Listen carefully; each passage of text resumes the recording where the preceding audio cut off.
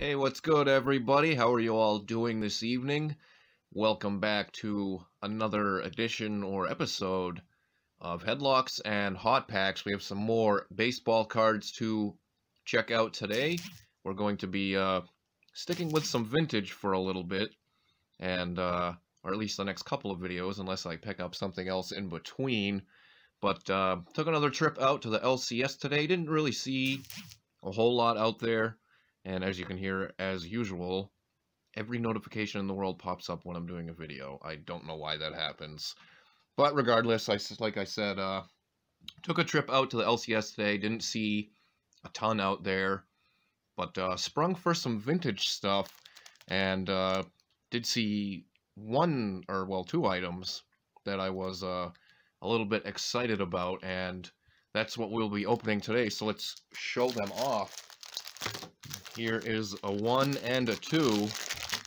That's right, it is 2 rack packs of 1990 Topps baseball. Obviously, these boxes are pretty expensive these days because everybody is going after the Frank Thomas no name on front. So I haven't had a chance to open any 90 Topps on the channel yet, and that will be changing today. Of course, we're going to be just looking for the Frank Thomas rookie on its own, whether it's a no-name on front or not. You've also got Larry Walker in here, Juan Gonzalez, possibly, Sammy Sosa as well, and who knows, maybe we will pull a Griffey for the Griffey PC along with that. But before we get into that, one of the other things that I'm going to show off today, the last thing we will be saving for another time, is I picked up one lone single from the LCS, and here it is. It is an 85 Topps Roger Clemens Rookie Card. It's, for some reason, having a hard time getting a good focus there, but I got a bundle deal on everything, so I want to say I paid $10 for this, which I thought was a pretty fair price. Obviously, it's a little bit off-center there, and a pretty interesting little tidbit on the back there that I never knew. Roger refused basketball offers from the Supersonics and Celtics to sign with the Red Sox. I never knew that, so clearly 85 Topps, that's another expensive box as well, so I decided, if I see them at a good price, I'm going to start grabbing some of these higher-end rookies, I guess you call them higher-end rookies, for my PC. Of course, I collect the Red Sox, so nice little ad for my Sox PC there. But the main course, like I said, is these 2 racks of 90 Topps. Again, looking for Red Sox, Ken Griffey Jr., as well as those Hall of Fame rookie cards, and any other decent rookies as well. Pretty much the ones I named are going to be the best ones. And then you got guys like David Justice and players like that ended up in the traded set. And right off the bat, the hometown guy, he always seems to appear when we do the older cards, Billy Swift. And just in case anybody is not familiar with the design, but there you go, South Portland, Maine. That is where I reside. So, Bruce Hurst. I want to say these boxes are right around $50, $60, $70 range. I could be wrong on that. But did we have 2 of him in the same pack? Or I'm just imagining things. But I figured this was a good chance to get to at least check it out. So I'm not sure when I will be able to actually pick up a box of 90 Topps, but these ended up only being $1 a piece. $2 price tags on there, but I always get a deal from the LCS owner. Like I said, I bundled everything pretty much together. He always does that for me. So only $1 a piece on these is not too bad at all. We are not doing very well thus far, as we have not even, probably the biggest name we've seen is that Joey Bell, Albert Bell. not like a huge fan of this design either. It's very 80s, I would say. Rob Deere, Dave Martinez, and then Steve Finley's second year. So we have not even seen a decent name yet. Of course, that's kind of the issue with 90 Tops. They were all released in one series. Here's our insert Howard Johnson All-Star.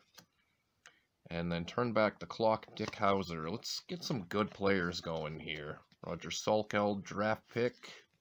Not one that we are looking for. There's Kenny Rogers rookie card. That's one of the lesser name players that can be found. And then Marquise Grissom rookie card. That would have been a hot one back in the day.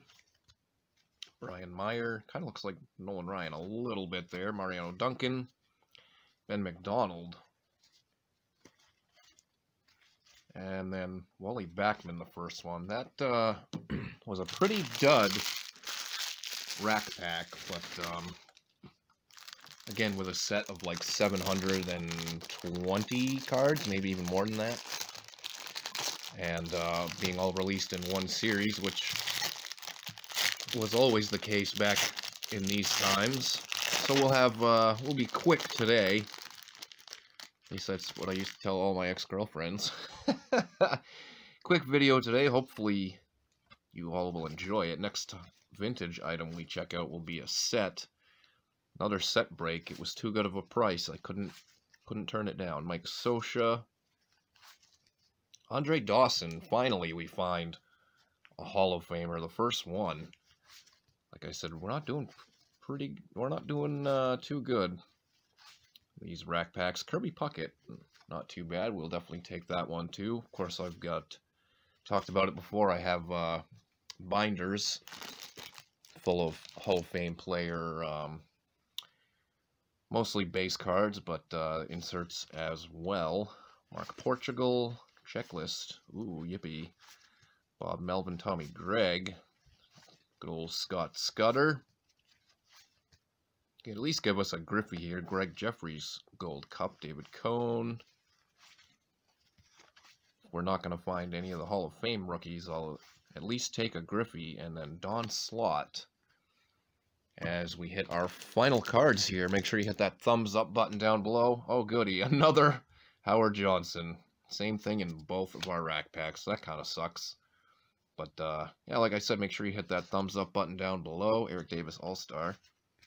And as always, if you are not subbed to the channel yet, make sure you hit that subscribe button so you don't miss out on any of the action here, although these have been pretty actionless. Last few cards here, total strikeout on these really. Hal Morris and then Mark Gardner. So, yeah, not very good on those racks, so we definitely will have to revisit this product at some point. Maybe I will get lucky and find more packs of them somewhere, or who knows, maybe those box prices will come down a little bit.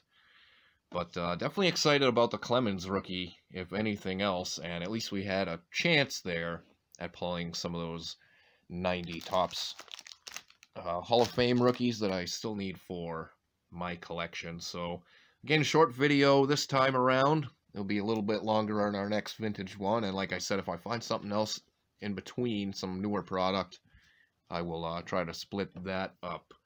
But until then, everybody enjoy the rest of your night. And if you get to hit any LCSs, shows, or anything like that, good luck.